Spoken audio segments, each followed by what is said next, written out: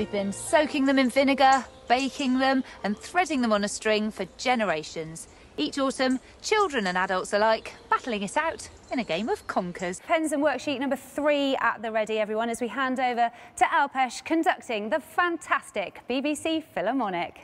Oh, the Cayman Islands. White sand, crystal waters, palm trees. What could possibly be a nightmare about this? Ow! Oh. It looks like they've just gone for a day trip. Oh, I've forgotten trunks. Oh, no. Are you going in? I'm not going in. Too cold. Do you want to leave it there? No. No? We should finish this later on. Oh. This match is mine. OK. David, can we ask you a question? What Yes. do you think makes a good story? I hit myself on the head. Is that your scarab pigeon sound? You need to work on that. If you do get bitten, you want to try and stay as calm as possible, because the more you flap and panic and rush around, that's making the venom travel around your system.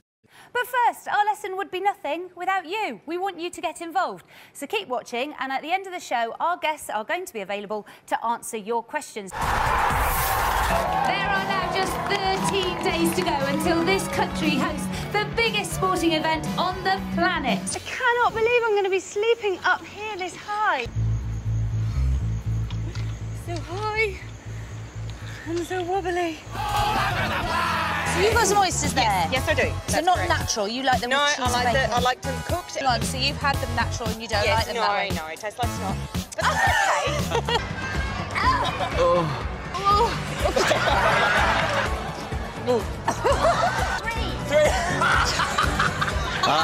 It really is the perfect place to learn, isn't it?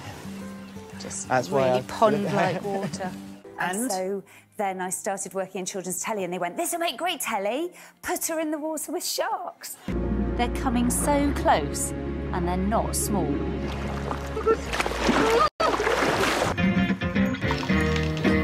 We meet lots of the people, like Silky the Fairy and the Saucepan Man, who've all made their homes inside the trunk. It's a tiny, tiny little sand door in the sand. Who can't find one of those? I mean, just listen. This place is absolutely buzzing.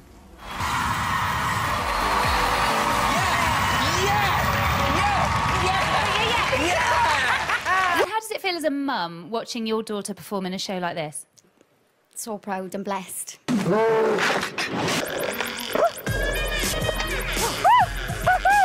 Yeah, that is cool.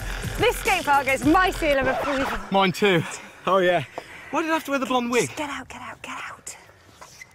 I can say with total certainty that the swimming pigs of the Bahamas are not going to be my worst nightmare.